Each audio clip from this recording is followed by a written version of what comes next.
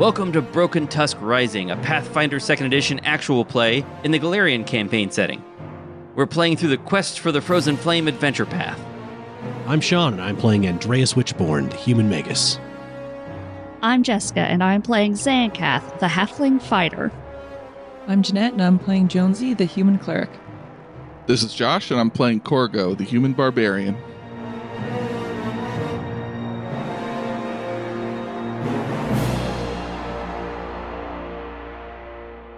Last time on Broken Tusk Rising, the heroes defeated 2 hunters of an unknown origin, defending 2 tapers that they then led back to the following. They then started on their next task, appointed to them by Grandfather Eiwa, scouting out Rockloom, the site of the upcoming Green Moon ceremony. There they found that the Raven monolith had been broken, and the top of the stone had been carried north towards some thick shrubs and trees atop a hill. They tried to enter the foliage, but they were attacked by a vicious swarm of ravens. It was a dangerous situation, but eventually the party defeated the swarm, finishing it off with a powerful spell from Andreas. The ravens fell to the ground, a few giving pitiful flaps before dying. The fight has trampled all over the ground here. Give me a perception check or a survival check to find the tracks again. Oh, jeez. Korgo, what'd you get? 16. All right, Andreas. Got an 18. Jonesy. 14. And Xankath. 23. Whoa. Oh, nice. Goodness. Oh, All right. cheater. You do find the tracks. All of you spot the tracks. But everyone except for Jonesy also sees something surprising. As you look in the trees, it looks like the ravens have left some shiny objects behind, hanging from the branches. Before he heads over, Andreas kind of stumbles off to the side and pulls out a handkerchief and wipes like blood away from his eyes, having been blinded by these ravens. Oh, right. Yeah, you're still recovering from that. So something strange happened to me. Everything was dark. Jonesy was black as night, but I could feel as my meteor hammer swung towards the ravens. It was as if another hand was guiding them. And I'm thinking like that hero point it turned into a crit, and it's totally like Desna is the goddess of luck. Ah, yeah. And Andreas is thinking that Desna like literally was like Guided his hammer. This is it, and guided his hand to help defeat the swarm. I will say that was quite a lucky hit. I mean, blood was flowing from your eyes, and still that was quite impressive. I can't take the credit for it. It must have been Desna. I can't believe it.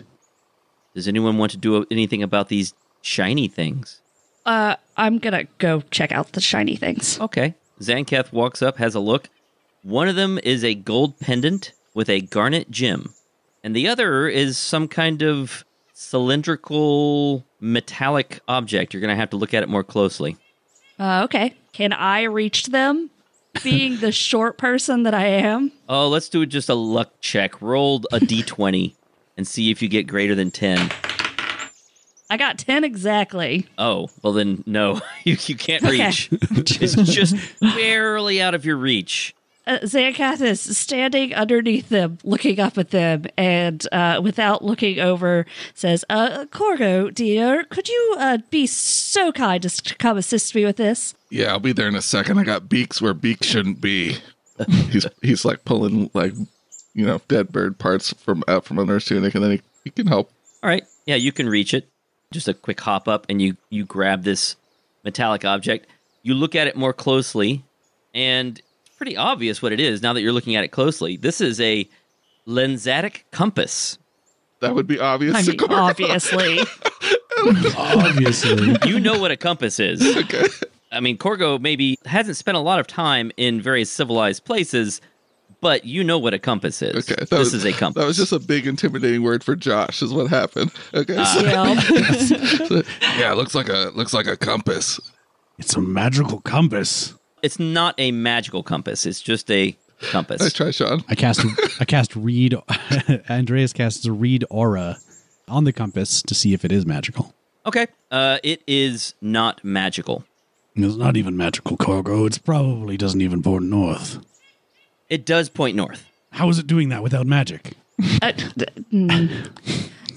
Andreas, there's this thing called north, and compasses generally point that direction not everything revolves around magic. Well, that's what I'm learning, I guess. I can't believe you didn't know that, sir. Well, I feel like the fool today. It is a lensatic compass. It's an object that you can add, just should be searchable. It will give you a +1 on navigation checks or sense direction checks. Ooh, nice. +1 circumstance bonus. So who's our survival person then?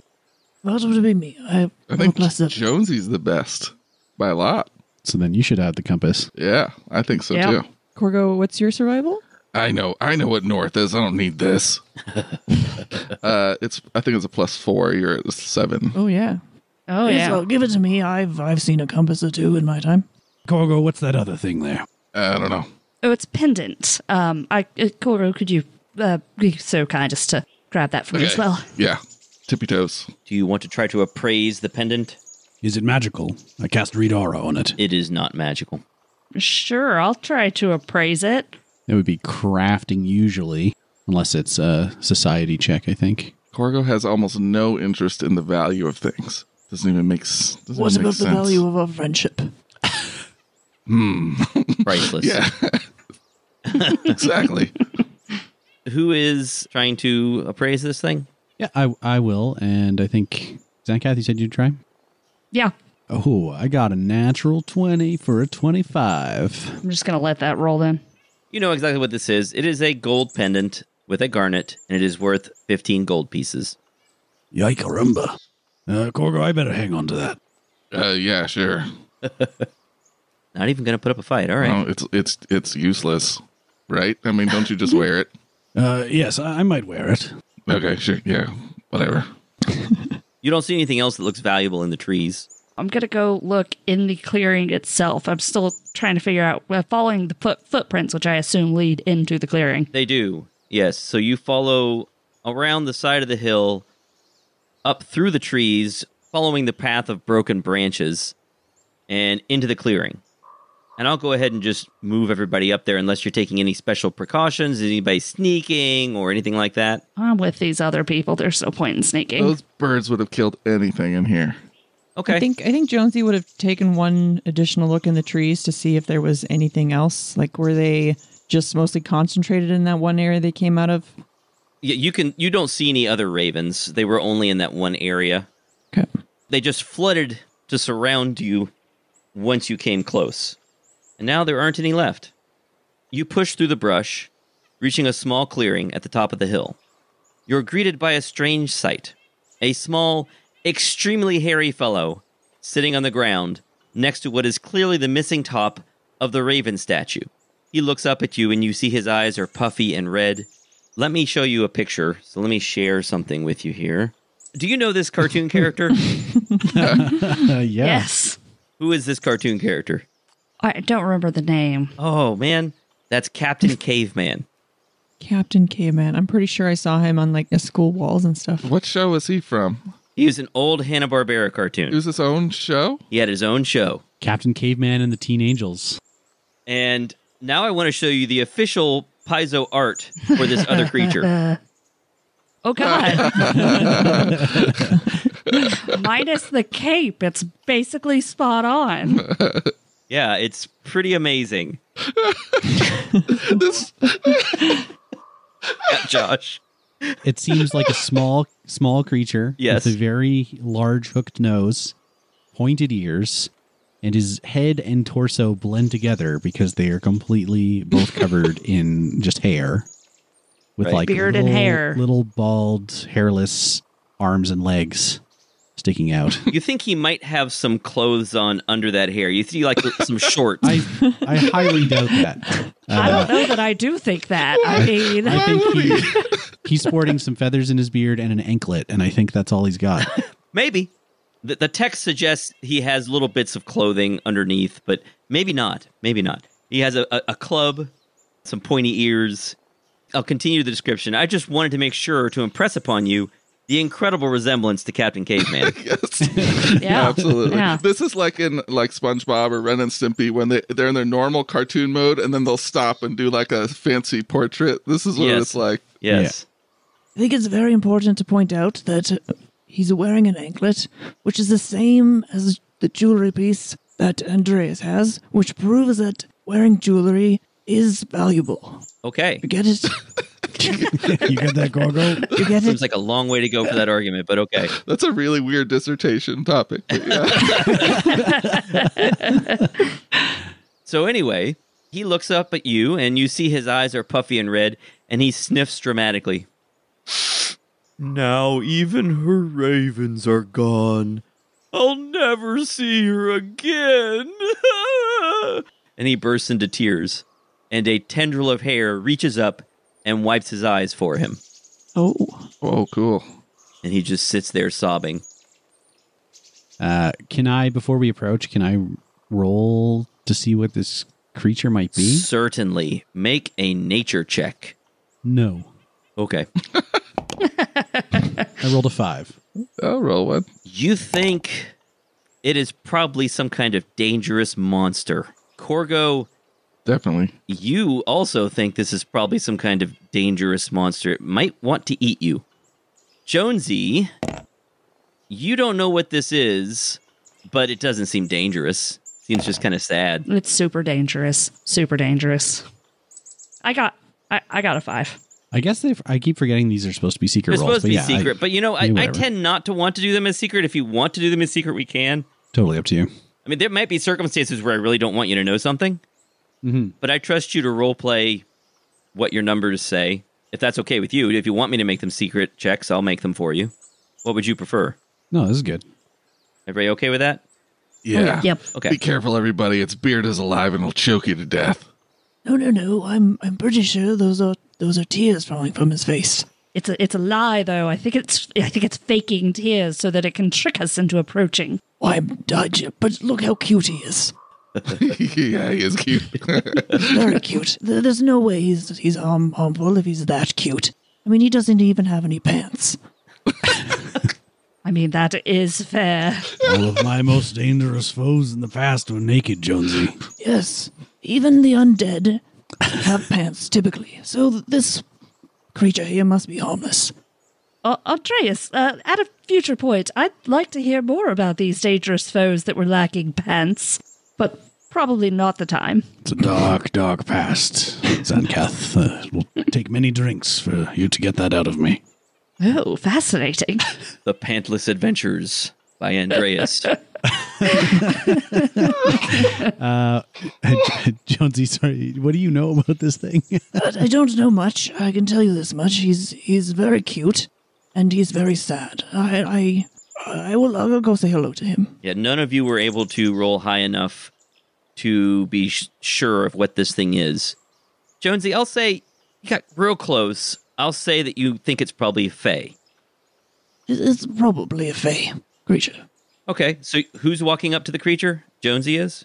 Yes. Unless, I mean, I don't have the greatest diplomacy, but Do it. Okay. Jonesy will kind of hunch a little bit lower, put his scimitar away, have his hands showing that he's got no weapons, and he'll sort of approach quietly. Hello there, the little friend. Hello. Oh, no, come now. There's no need for tears, especially in such a beautiful place as this. What's your name? I'm Shaggy Shemvin. Shaggy Shenman. How delightful. Who are you? Well, my name is Jonesy, and here are my associates. Korgo. Have you seen a beautiful woman with a raven head? No. Do you mean like a ladybird? Sort of, yes. She's so beautiful. When did you last see her? Well, I was carrying a big rock near here one day, as you do, and I saw the most beautiful raven woman. I've thought and thought about how to talk to her and what to say to her, but I'm just too nervous. Then I remembered the Raven Rock, so I broke off the carving and I brought it up the hill, hoping she would see it and talk to me. But she never returned. In fact, those ravens got really mad at me, and they wouldn't even let me leave the hilltop.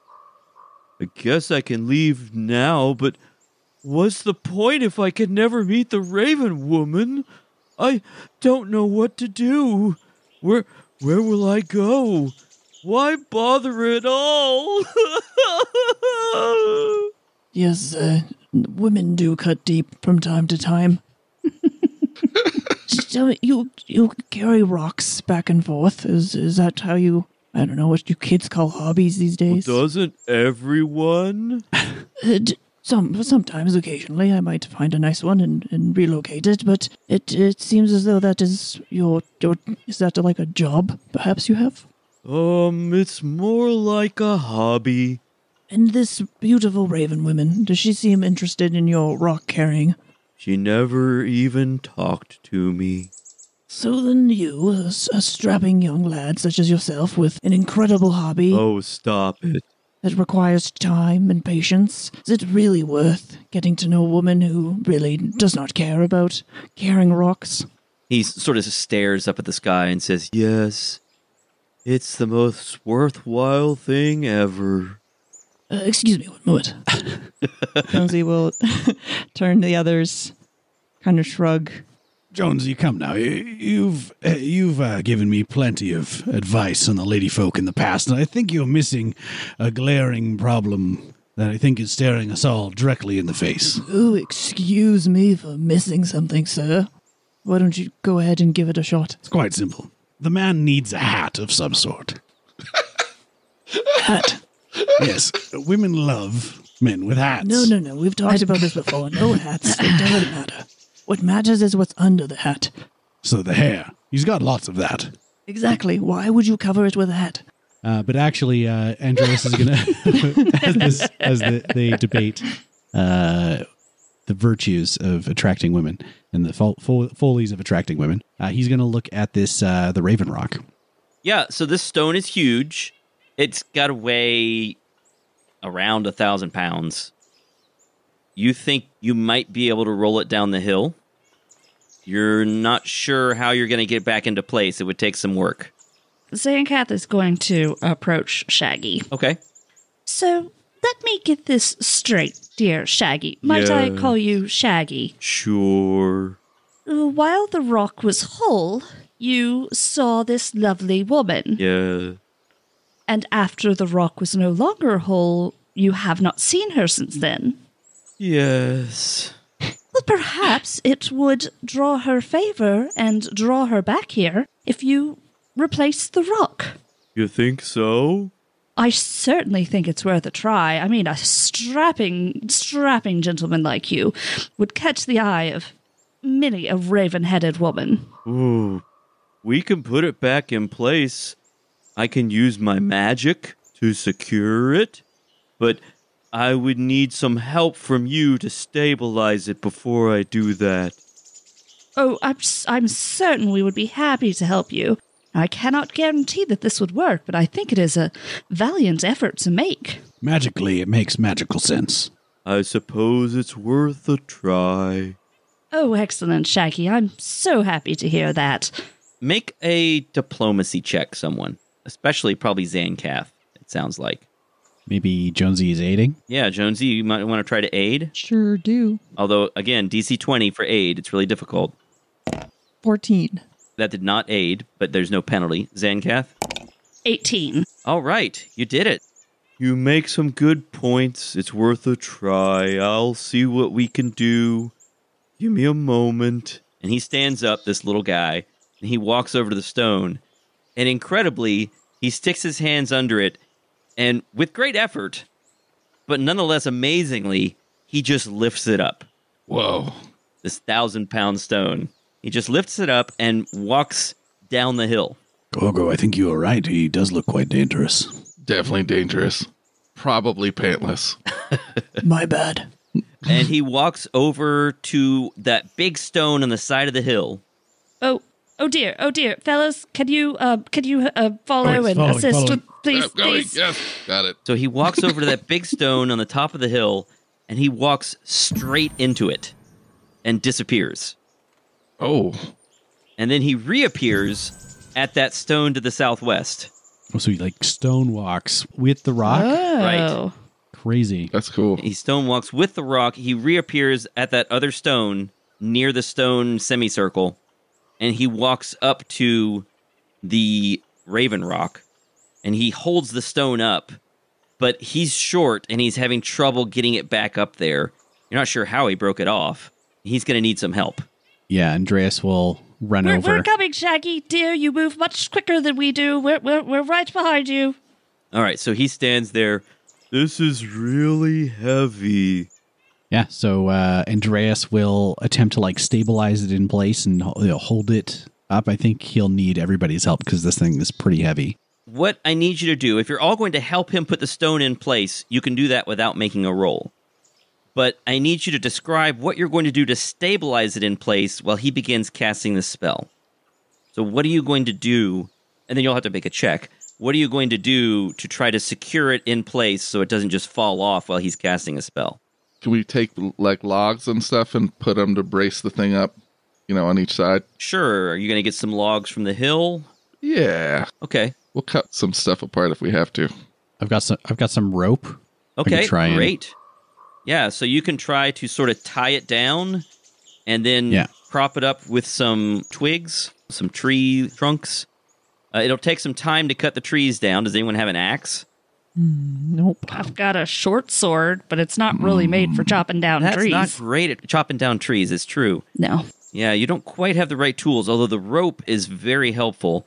Any other ideas for things you want to do since the tree chopping is not going to go well? Yeah, could Jonesy kind of just observe from like a few feet away and just kind of help ensure that it's like balanced as everybody's trying to coordinate how to put it on top? He can be like, no, lean to the left, lean to the right. You stole my thing. Oh, sorry. Guess you're going to have to chop wood with your hands. Oh. I also have the cantrip Ray of Frost. Maybe I could we could pour water into place and I could freeze it. And then try to break the tree, snap the tree. Oh, you freeze you're saying you want to freeze the stone in place. Freeze the stone in some strategic areas. That's a cool idea. Yeah, I think between the rope and the freezing the water in place, I think that's a great idea. So, Jonesy, you're attempting to aid? Yep. All right, make a check. A craft or nature check. So roll that skill. Oh, sweet. Okay. We'll do nature in that case. Oh, 14. 14. Afraid it does not help. Who is going to actually position the thing in place and make a crafting or nature check to try to make it stable? My crafting's +5. Has anybody got a higher nature than that? I do not. Okay, I'll try that. Anybody have the guidance cantrip or anything like that? No. For sure not. But I can aid you. All right, aid me. I'm aid good me, at that. Korgo. You did okay with those traps. Perhaps you could help me out. Can more than one character aid? That's up to you. I don't think so. I think the rules say you can only do one, right? Or is that wrong? GM's note. In general, more than one person can provide aid. My confusion in this instance is due to the adventure path, which specifically says that only one person can aid in this situation. All right, fingers crossed. I also got a 14. Okay, it does not work. All of you strain to hold this stone in place. You try, and Shaggy is trying to help you too, but it just topples off and falls to the ground. You can try again. However, the strain has made you all enfeebled 1. Oh, of course. Oh. What? Oh, of course. So you can try again. Even those who just stood by and observed? Well, I assume you were all trying to hold ropes in place at least a little bit. Sure. It was really hard. But you know what? It observing. actually says the participating PCs. So I guess that's really Jonesy and Andreas who are enfeebled 1. Okay. The other people weren't aiding or actually doing it. So I guess Korgo and Xankath are not actually enfeebled. Anybody have some other ideas for how we could stabilize this thing while he casts his spell? You can try it again if you want. It's just that you are now enfeebled 1, so there'd be a penalty to your... It's a strength best. It's a strength penalty, right? So it wouldn't really matter much. It would just affect your strength for a while. Is there a larger forest we can go? We're not equipped to, say, chop down a tree at this moment, but can we go find ones that are already been felled naturally and carry them over? Might take a little bit of time, but we just failed, so. Make a survival check. We'll see what you can find nearby. Sure, I can do that. Yeah. Perhaps Shaggy could just find a bunch of smaller rocks and shape them into the face of a raven and put them on top that way. That would work, right? Yeah, like an art project. All right, Yes. Korgo gets a 20. Korgo finds a couple trees that have fallen, and you think they might do the job. They might help you hold it in place if you want to try again. Yeah. And in fact, we'll count that as an aid attempt, and you rolled a 20, so that will give a +1 to this check. All right.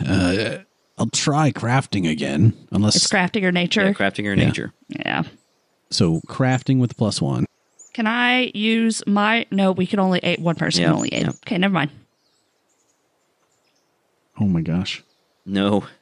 9. 9. Oh, come on. 9 and NEIN 9. I'm afraid that does not work. The stone again begins to topple, and this time Shaggy sort of grabs it to prevent it from hitting the ground. And he says, "This isn't working. I knew I'd never talk to her again." Are there any animal? Can we try again? You can try again. We're going to be enfeebled too? Yeah, that's right. So Korgo and Andreas are enfeebled 2 now. How do I give myself that? It looks like, all right, the icon looks like a muscly dude. There we go. Boom. What if we did like a pulley system if there's Actually, a no, tree? I'm sorry. Korgo, you're enfeebled 1. You weren't enfeebled before, right? Or were you? I just didn't click the thing. No, he was. I think he wasn't, but No, it was Andreas. Jonesy and Korgo should be enfeebled 1, and Yeah. I'm enfeebled 2, because Right. I've tried twice. Exactly. Okay. Oh, no. Can I look around for some sign of larger, nice animals in the area that we could use to assist us? You could, but you know that you're not expecting to see much around here. But you can make a check. Make a perception or a survival check. Unnatural 20 on perception. In the far distance, you know that the camp is there, and there are plenty of big mammoths that might be helpful. But you know that there's nothing near here. In fact, you know that Raudrosh is a nature spirit, a nature demigod, basically, is keeping animals away from the site in anticipation of the upcoming Green Moon ceremony. So you don't think there are going to be any animals nearby unless you bring one. It's got to be something we can do. The DC is not high. I feel bad that you guys are not passing it, but you're so close. Can we construct some kind of like a pulley system? Is there like a really tall tree nearby that we could swing the rope over and kind of try to... trees are up on the hill. There are the other stones nearby, though. Yeah, could we try something like that? Like roll it. Maybe Shaggy can bring other stones, these other big boulders. He's obviously can lift them. Yes, sure. Yeah, he likes that idea. Thinking. Yeah. What good a idea. great idea. I could lift some more stones. I love doing that. So he picks up that stone that's close by and stacks it next to the Raven Rock. And then he goes up the hill and he says, "This stone is too big. Will you help me roll it?" Yeah, I'll help. Okay. Sure. Korgo, make an athletics check. Oh, cool. Oh, except I'm enfeebled, but whatever. Here you go. Whoa! 26. 26, a natural 20. All right, so we're going to call that an aid with an athletics check. Oh, but it's a +2 then. But it's gonna be a Korgo's got +2. a 4. That's and right. Then if you get to 30, then it's a +2 on the aid. Right, so it moves up one success category. So that is a critical success. And that means that, Shaun, if Andreas wants to try again, he'll get a +2. +2 to craft. Yeah, so you... But if Jonesy does it, he has a +7. If we want to really munchkin this. Sure. If you want to use Jonesy for crafting, is that what you're saying? No, he's I've got he's got a nature. Right. No. Jonesy can kind of tell us what to do. I've got a +4 to nature. Oh, so it would be +6. survival. Oh, Yeah. never mind. Sorry. If I can use survival, though.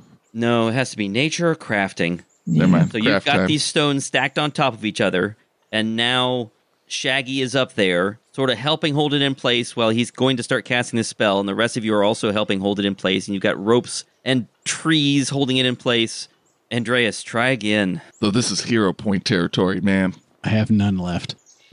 No, you didn't get one for the session? When did you? I don't know. Well, I think we can start this session with everybody having a hero point. I think that's fine. Yeah. All right. I'm racking. I have nothing else that I think will help. So, nothing else to boost this roll. So, a +7. Yeah. That's 17. There you go. All right, it works. You have stacked up so much stuff around this rock that it's not going anywhere. And Shaggy begins casting this spell, and gradually he shapes the stone so that the broken piece rejoins the base. And he steps back and looks at it, and he nods approvingly. A little smile comes over his face, and he says, "That does look better. Fascinating. Thanks, friends."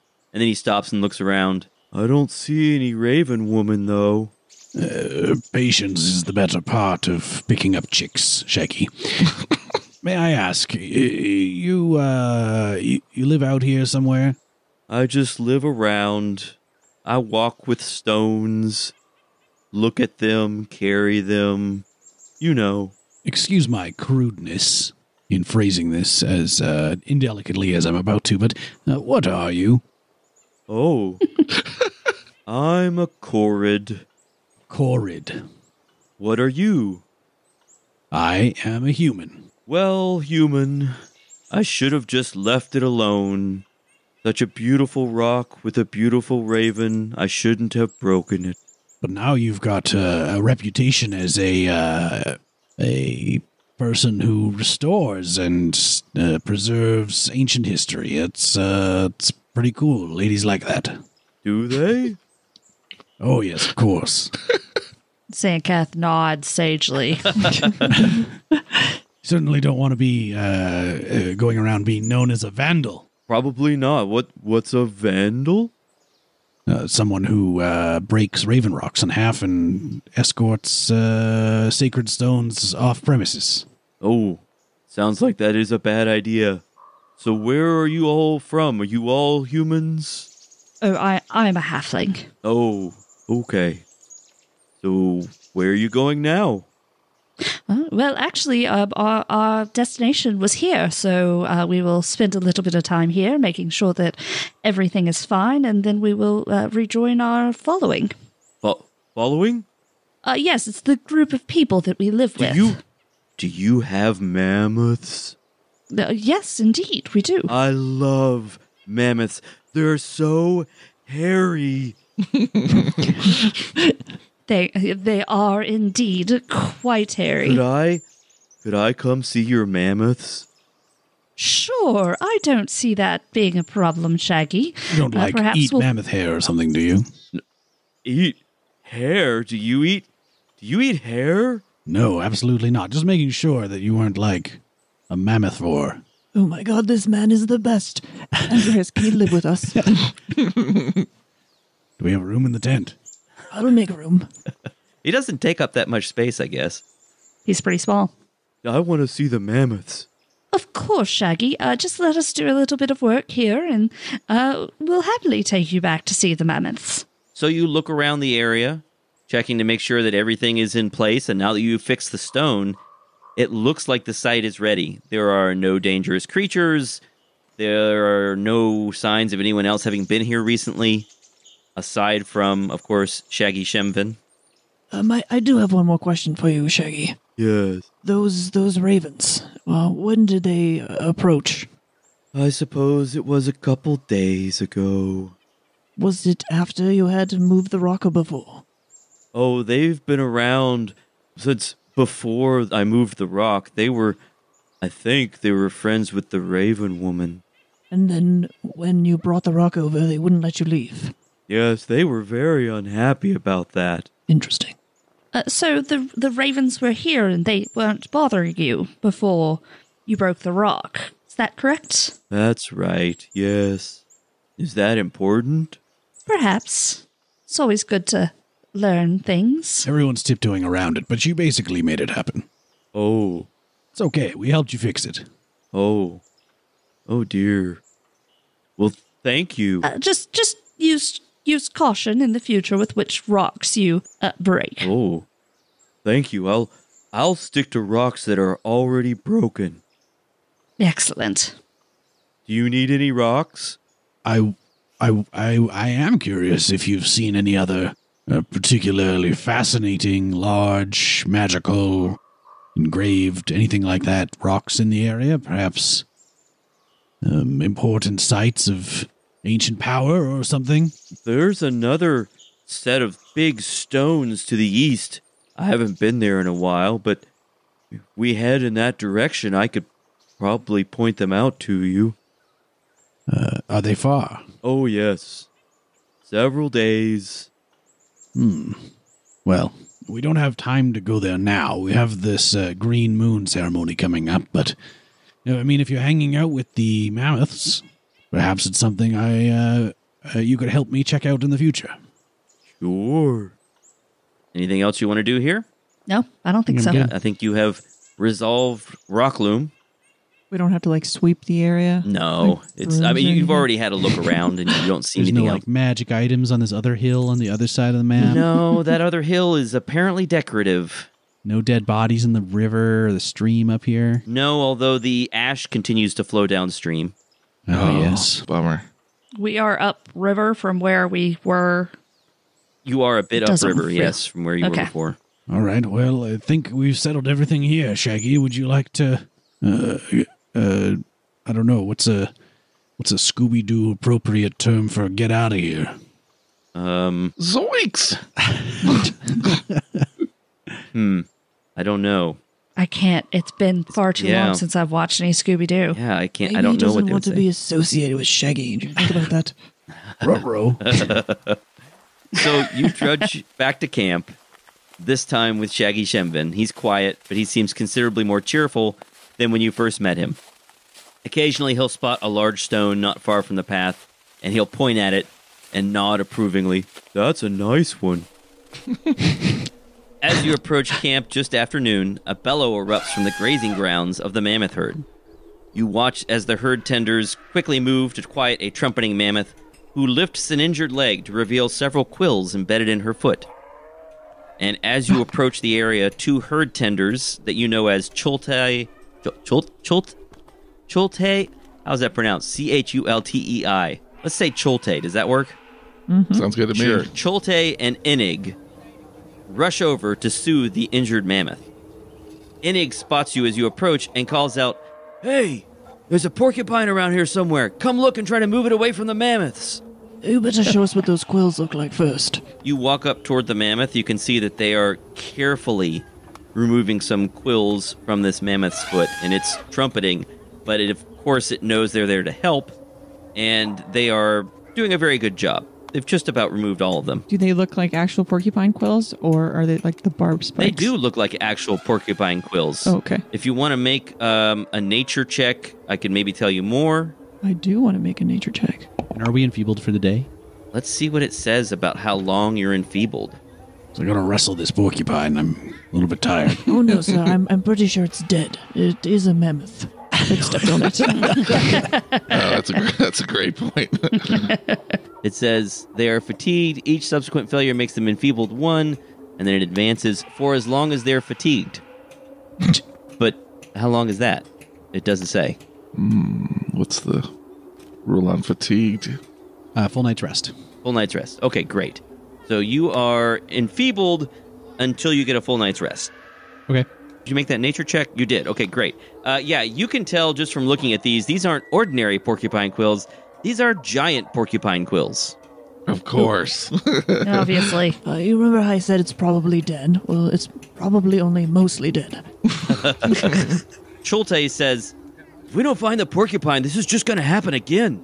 I want to look around for porcupine prints. All right, make a perception check to seek. I would also like to know how excited Shaggy is about the mammoths. Shaggy is just standing there in awe, just his mouth agape. He reaches out and gently strokes the mammoth's side and says, "So hairy." Oh, he's so wholesome. I love him so much. What was the second mammoth tender's name? Sorry, Chultai and Inig. While Xankath is looking at the ground for footprints, she very idly just says, this is Shaggy. He's very nice and wanted to see the mammoths. And I got a 26. All right. Yeah, the two of them are eyeing Shaggy a little nervously, but he looks really harmless and very gentle. You roll a 26. You look around the area, and you notice that this mammoth appears to have trudged down from a little hill. You search the nearby area around this hill using the flattened grass as a guide to where the mammoth has been, and you find a small burrow entrance nearby on the side of the gentle slope of the hill. And just inside this burrow entrance is a massive giant porcupine. And as you peek around at it, it hisses at you angrily. And it's warily eyeing both you and occasionally popping its head out and looking around at the mammoth. And since you rolled so high, you also spot something behind the giant porcupine.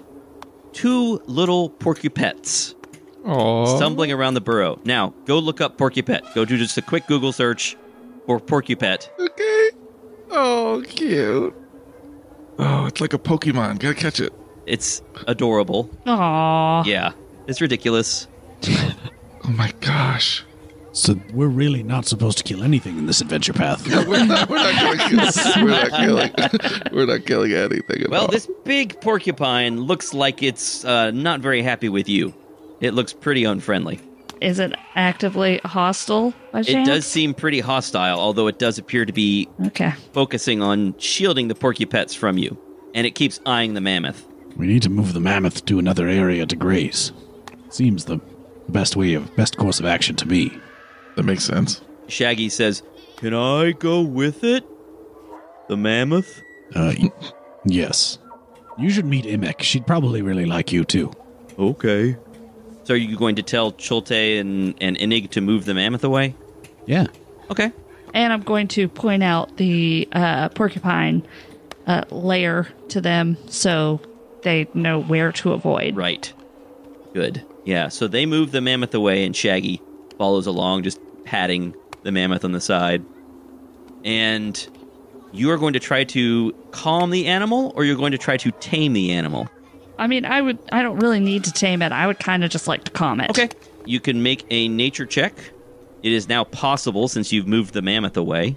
You can make a nature check to try to calm it down. It sounded good. 19. 19? Yeah. 19. Sounded like a 19. Yeah, that sounded like a 19. So you rolled high enough. If you want to tame this, you can tame this. Do it. porcupine. Absolutely do it. I would love to roll with a porcupine. Oh, cool. Is there any benefit to us having a porcupine? Basically, you can have it join the following if you want. I know, but is there a benefit to that? Look at those. Look at the porcupets. They're the cutest thing in the world.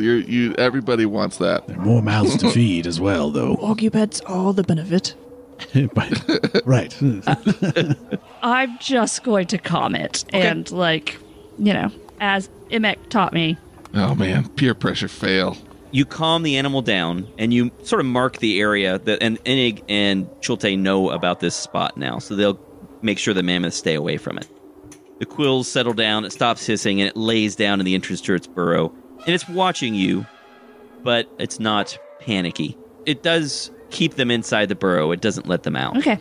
However, if you did want to befriend them, you probably could if you devote a bit of time to it over the next day or so. Okay. If you change your mind. Chulte and Enig come over and they're impressed. That was amazing. If you can make them friendly, we could probably keep them separate from the other animals. Nice work. Is there a benefit to having them around? Well, the quills can be used for things. We can use the quills to make fishing hooks and lures, and they do make good meat, but if we only had this small number, we probably wouldn't eat them. I would hope not. Quills are useful, though. Okay. I'll spend some time to befriend them. Okay. You probably want to do that in some downtime. Yeah. At the moment, you need to return and report.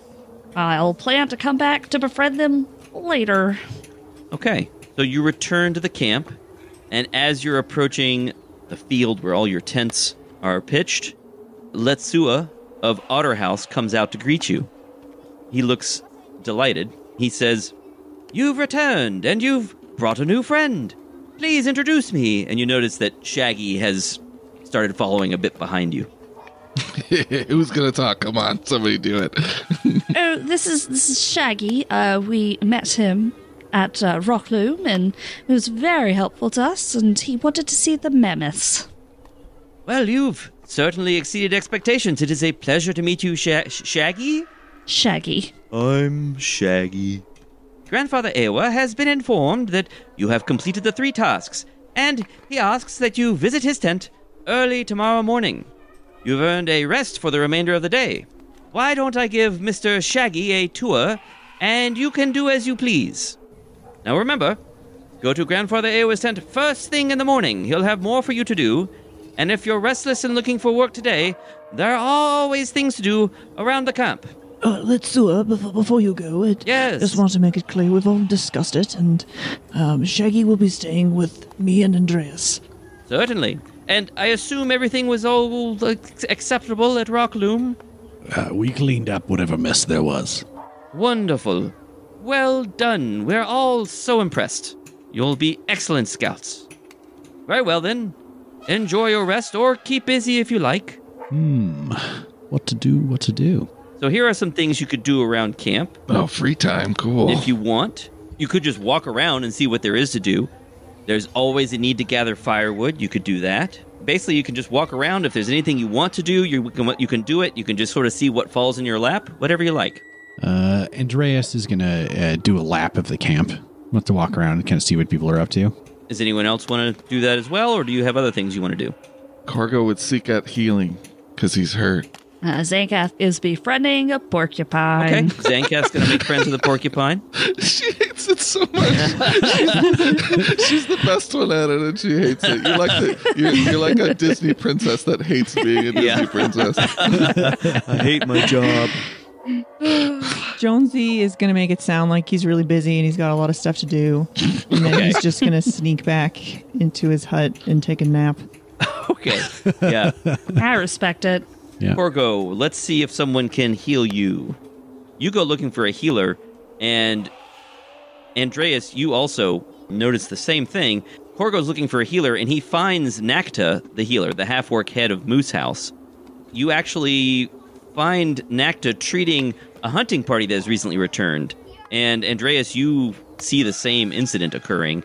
These hunters, Erdik, Gribbin, and Garva, apparently went hunting for a woolly rhinoceros, and it looks like Gribbin got gored and trampled. Oof. And Nakta is trying to treat poor Gribbin. He will also treat Korgo. Korgo, you get... Korgo feels so bad. He shows up. What about me? He's nearly dead, and Korgo's like, I got poked by a bird. Poor Korgo.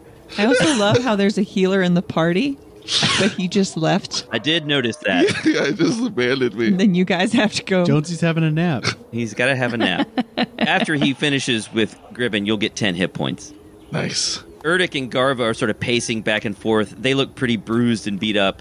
Erdik explains that we were trying to trap this woolly rhinoceros, but it just ran right over poor Gribbin. We were trying to distract it with this dream pollen snare. Well, we're going to need some time to recover, but thankfully Nakta is here to help. And Garva mentions, we were hunting near where that field where Picano and Weohatan tried to kill that Auroch? And you all know that Picano and Weohatan went hunting for an Auroch, like a big cow, basically, a wild cow. And that Weohatan was killed. Oh, wow. By this Auroch. Garva says, I guess that territory must be bad luck. What was the W name? Weohatan. Weohatan. Is that hunting area near anything? It's not far from here. There's some tundra to the north that has some good hunting, but it's apparently dangerous.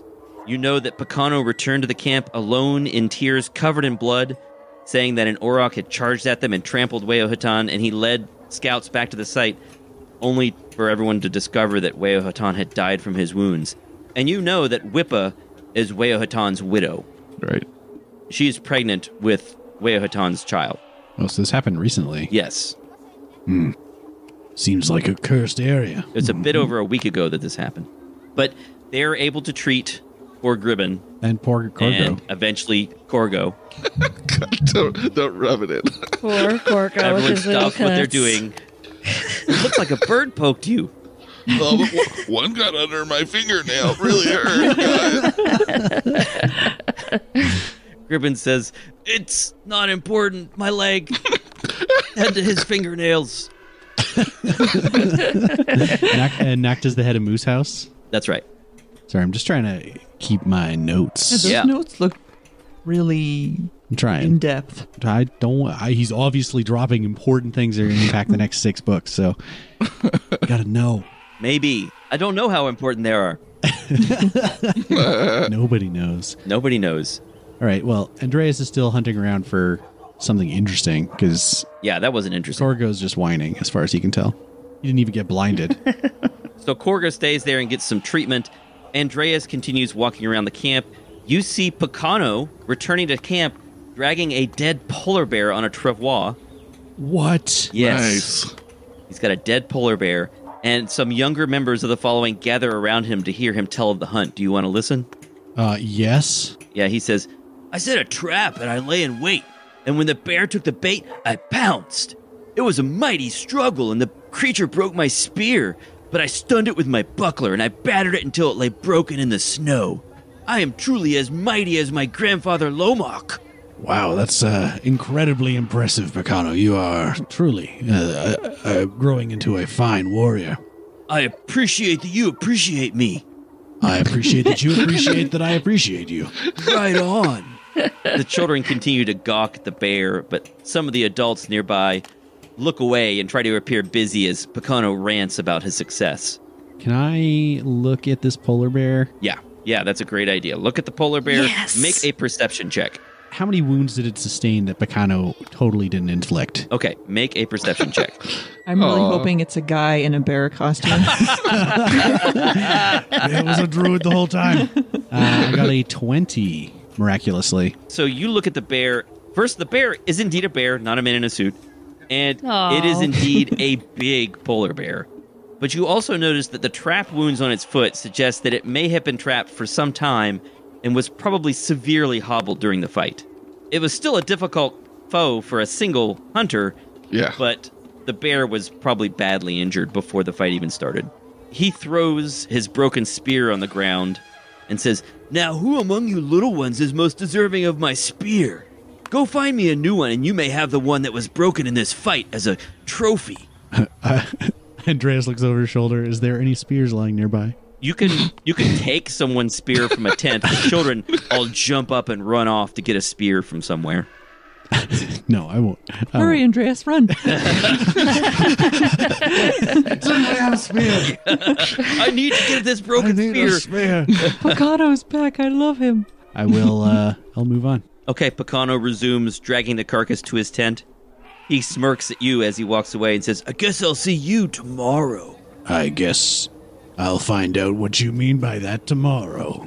Guess you will. Maybe, yes, I... Oh, yeah. Well, Good night, Picano. And good night to you. And good night to you. And then Andreas is like really far away. And he's like, "Good night to you, Picano." Around the corner. All right. So the jerk store called. there's really not a lot else going on in the camp. You're all getting ready for tomorrow, as is everyone else. Everyone is excited about the night of the green moon.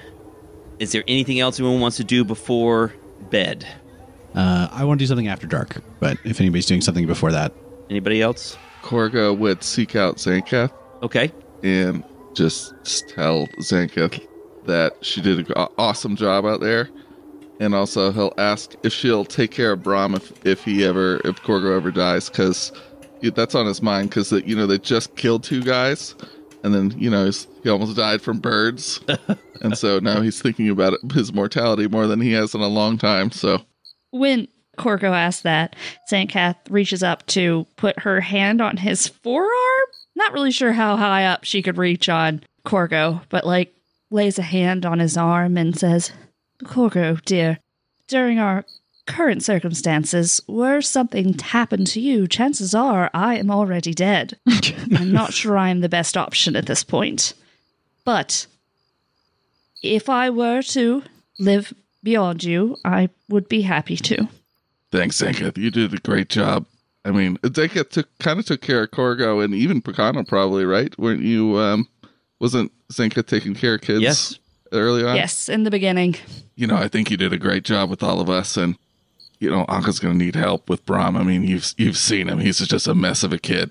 That's a two-parent kid for sure. And anyway, I'd really appreciate it. You know, I'm often up front, and you've got your range working for you, so I really think that you've got a better shot of surviving, you know, should something really bad happen. Of course. I just appreciate it. I hope it doesn't come to that, Korgo. The boy deserves to have you in his life. Yeah, I totally agree with that. You know, I don't plan on anything bad happening, but, you know, just in case. Just watch yourself. I shall do this. I shall watch your back, and you make sure you're watching your front. I'm not really sure where I was going with that. Totally makes sense to me. Watch your front. Got it. Xankath is successful in befriending the porcupines. You are able to get them eating something, and they seem pretty friendly. The little porcupets are very friendly and very cute. What did Andreas want to do? After dark, Andreas is doing his usual setup where he sets incense through and around the tent because he just helps him kind of control his dreams and his nightmares. And Shaggy is there, by the way. Shaggy is there and he stinks, so he sets up a couple aromatic bundles of sage around him. And Andreas actually will look out northward, kind of after dark as the campfires start to die down, and he's looking out towards where this Lublobi said that there were bonfires burning. He's wondering he's been thinking about it on and off, but he's wondering is if he can see these bonfires that this creature was talking about a couple days ago. Do you think maybe in the far distance you might occasionally be able to catch a flicker of what might be light from fires, but you're not sure if it's that or star twinkling or something? Maybe it's so far away that you're not sure. He'll sit down outside the entrance of his tent with his meteor hammer, and he'll light the little brazier inside of it and look up at the stars, and he'll say, Lady Desna, you looked out for me today. You took care of me when the great danger was approaching. You guided my hand to save my friends. I thank you, and I will follow this path, continue to embrace the night, as you have shown me. I will find strength in closing my eyes. And then he will go off to sleep. Sir. Sorry, Jonesy. Sorry, I'm not trying to wake you up. Oh, sorry. Could you please be quiet? Me and Shaggy are trying to sleep. You know I have to get up at dawn to pray to Sarenrae, and here you are outside. Sorry. Look, we're on opposing ends of the clock spectrum here. I'm a Twilight guy. You're a Dawn guy. I'm sorry. Oh, I'm sorry. I'm a little bit upset. I hate Picano. Shaggy sits up and says, "Hey, is this normal that you talk when other people sleep?" Look, Shaggy, you're a guest in this house, and you're going to have a conversation whenever we feel like it. Don't you talk to him that way. Little Shaggy needs some time. I'm sorry. Should I go somewhere else? No. Of course not. No, I've made this bed for you. It's perfect. Here, just you rest your head, Shaggy. And it's smelling much better now. Oh, Yes, okay. Thank you. Lays back down. Of course. Thank you. Anyways, I just wanted to say that I'm very upset. I hate Picano, but I can't help but feel like I might have stepped over a bound. Wait, how do you say it? I might have crossed Crossed a line. boundaries. planets, universes, when I said that I hung out with his mother in a manner before I knew she was dead. Do you think you should apologize to him? I never thought about it, but I hate him. Do you think it would be appropriate for me to write him a letter as his mother saying that I loved him? I think that might be crossing another line, Jonesy. You could write a letter as Jonesy saying that you are sorry. I've heard in fairy tales that works. That just apologizing to someone, it seems ridiculous. Yes, I'll think about the mother idea more. Yeah. The letter idea. All right, well, good night, Jonesy. Yes, good night. My feet are a little cold. Could I borrow your socks? Yes, they're actually Shaggy's pillow, but you can take them. Oh, yes, okay. You head to sleep. It's a peaceful night. Some shooting stars fly overhead. The sun rises, the camp stirs. Everyone begins preparations for the Green Moon ceremony. Do you want to head to Grandfather Eiwa's tent, or do you want to do something else before you do that? Jonesy, are you going to do your prayers before we go? Oh, yes, I already did them in the morning while you were sleeping. Oh, yes, okay. You sleep in because you're up all night talking. And then we're ready to go. I forgot to mention something. You have an optional mechanic that we can use. Ooh. So you have already lured some friends to the following. That means you have some lieutenants available. If you wanted to, you could take them with you. So Shaggy is the most obvious one. But you could also take the Moos. And I think you might even be able to take the Porcupine. Oh my god, we can bring a moose with us adventuring? Yes, I think you can take the Moose with you. I think it counts as a lieutenant. If that's true, the answer is yes. It's not great at conversation, but you could take it if you want. Yeah, I think we should take Shaggy for the conversations. Yeah, we should take Shaggy. I mean, he's obviously magical. How many can we take? Just one. Oh man, that's a tough call. Oh. Sophie's choice. Corrid. Moose Corrid. Can we see their stat blocks before we decide how to load out? I don't think so. I think you have to just decide who's cooler. Okay, well, Shaggy then. Yeah. Okay. All right, so you want to take Shaggy with you when you go to meet Grandpa? When he dies, the porcupine. No, we can't take the porcupine until the porcupets are Oh yeah, older. good call. Okay. The five of you then walk over to Grandfather Eiwa's small, squat tent. The flap is open, and Eiwa stoops beside his fire ring. He smiles at you, but his expressive face, wrinkled from many years of good humor, is now a portrait of sadness. "Come, sit," he says. He pokes the embers with a stick. "Bring your new friend. I have heard about him. I had hoped you would never need to hear the story I am about to tell you. Or at least, I hoped that I would not be the one to have to tell it." He offers a rueful smile. That's where you tell me you're going to go in and sit. Yeah, we go in and sit. I will stand. I'm kidding. I'll sit. We're like wrapped with attention. We're finally getting the exposition Andreas has been demanding. How to make a long story short, I will try to put it simply. In the F-Gear, the before times, when my ancestors were young, we Broken Tusks were called the Burning Mammoths. Our migratory route was large then, as was our herd. We carried with us a powerful light, the primordial flame. He spreads the fire's coals into a wide, flat layer. In the center of the coals, a perfectly round pebble glows, red hot. Then the great quake shattered the eastern lands. He tips a large, jagged rock from the fire ring into the coals. Far as we were, our people still felt the thundering hooves of the demon horde. Earwigs and pillbugs scatter out of the hole left by the unturned stone. He looks at Andreas and Jonesy. You know of what I speak. Andreas gets goosebumps. Our mammoth lords argued over what to do with the light, the primordial flame.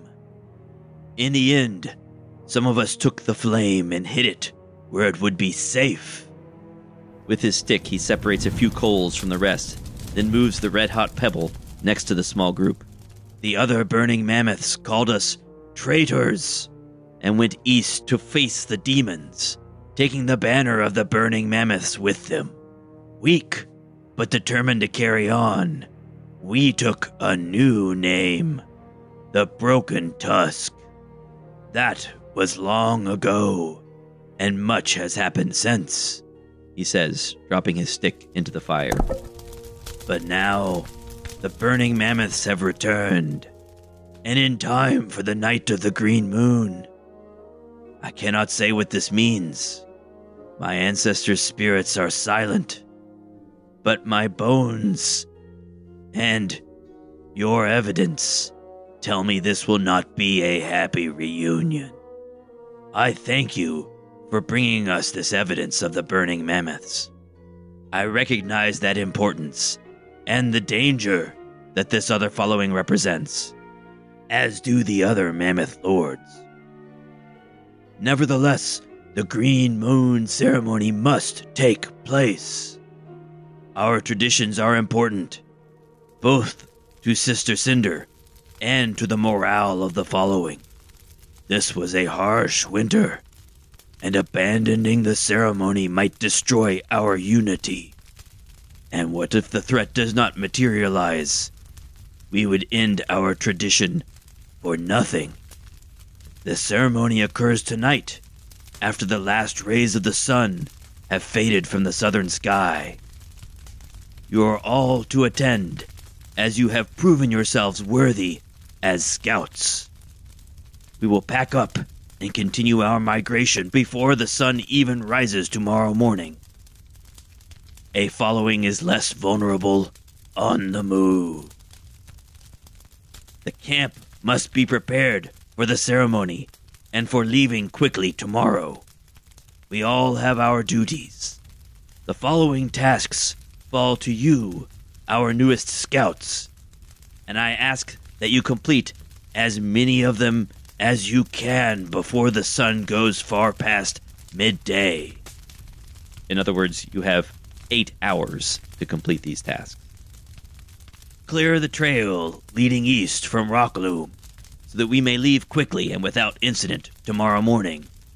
Dilute the spirits that will be imbibed at tonight's celebration. We would normally use the morning to recover from their effects, but now we cannot afford this. Go to the fermentation baskets and water down the spirits, or remove the most powerful herbs. Gather the scattered herd and prepare it for departure in the morning. You may do it yourselves, or assist the herders, or both, as you see fit. Prepare the camp by gathering loose supplies and ensuring that all is packed or ready to be packed quickly. You, our new Broken Tusk scouts, are the vanguard of the following, our eyes and ears, and our first defense. We are counting on you. And we'll find out what they do in 2 weeks. Oh. I'm pumped. I'm pumped, ready to go. Thanks for listening to Broken Tusk Rising. You can help the podcast by giving us a 5-star review on Apple Podcasts or Spotify, by following us on Twitter, Facebook, and Instagram, by chatting with us on Discord, and most of all, by supporting us on Patreon. That's at patreon.com/thehouseofbob. This show is possible due to all our patrons who get special zines, one-shots, episode commentary, and other stuff for supporting the podcast. Art for this episode is by Shaun Makes. Audio production and music are by me, Mike Hammock. Thanks for listening, and roll on!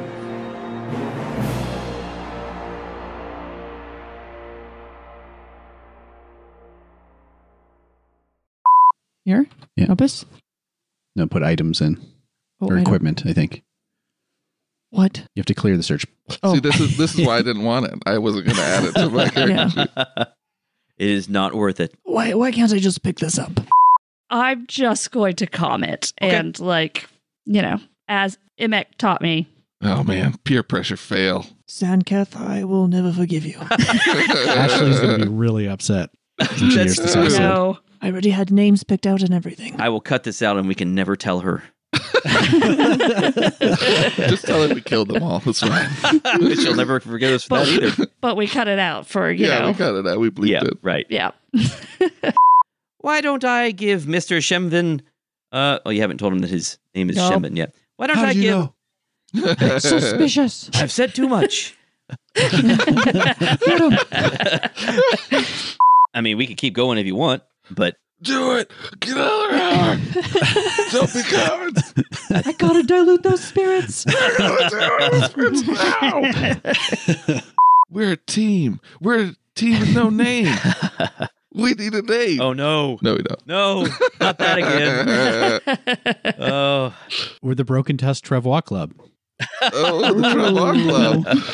And I guess now's a good time to remind you that we're using... Milestone experience. Yeah, Is that what you're gonna say? exactly. Milestone experience. And you're getting close to the next level, but you're not there yet. Oh, brutal. It was Okay. the spirits. It was the daggum Yeah, if spirits. only you had gotten to diluting those spirits, you would have gotten to second level. Oh, brutal. Yeah, it's like the checkpoints it has laid out here are like chapter 1 completes when they have diluted the spirits, and then the next chapter completes when you've learned how to tie your shoes using this special knot. Yeah. Well, we're going to fail at that so man, bad. yeah, we are. This adventure definitely gives me the impression, because it seems to be talking a lot about downtime mechanics. Yeah. It definitely gives me the sense that, like, we want to know what those are, or have some ideas of downtime mechanics we want to use, and that, like, it sort of even sounds like you would have to level up during downtime. At least that's my impression. But, like, they always make you level up in mid dungeon and stuff like that at some point. So Mid-shoe tying. mid shoe tying. Yeah. They don't say in here that you have to level up during downtime. I mean, we could do it that way. It would kind of make sense. Well, you'll just have to wait and see how it goes. But yes, there will be opportunities for downtime, for crafting, that kind of stuff. Eventually, anyway. You've already had some opportunities for, just looking around the camp, doing what you like. There will be more of that.